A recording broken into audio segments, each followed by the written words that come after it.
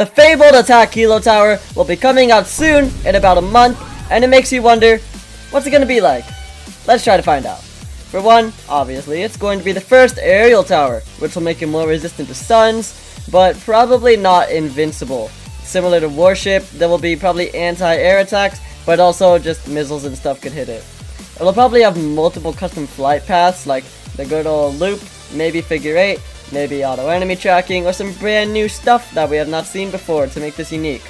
But other than that, we can't really tell much about how this tower works, so for now, that's all I have to say.